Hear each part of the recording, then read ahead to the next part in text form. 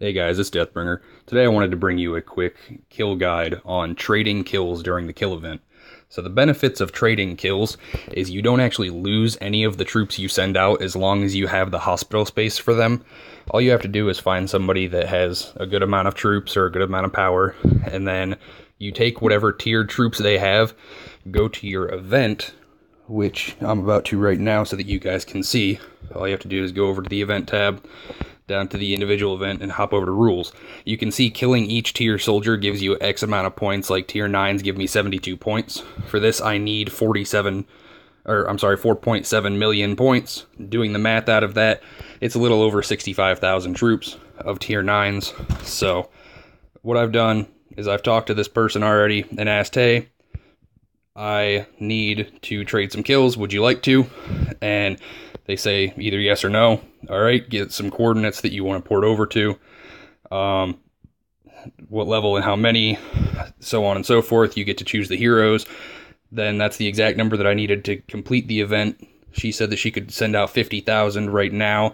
She'll have to heal between the trades. The rest of her troops are tier 10s. So in order for me to save my shield, which I still have 2 days left on my 3-day shield for the kill event, just if they don't have a shield, or even if they do, if you guys are marching to a resource plot, I don't know if many people actually are aware of this, if you're marching to a resource plot and somebody else is marching there as well, it will not pop either of your shields, because it's technically not a battle. You're only going to the resource plot.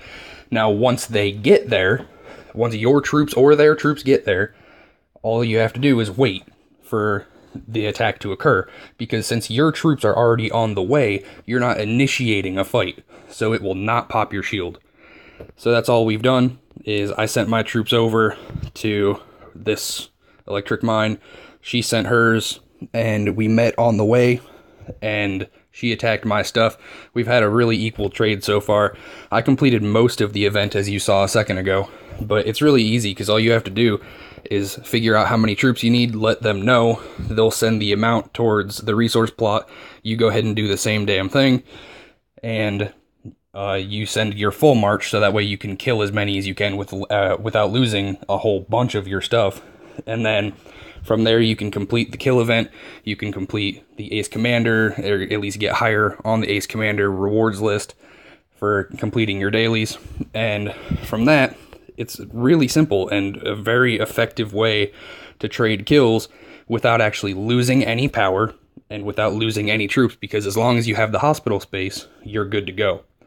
So I'm going to wrap it up right here.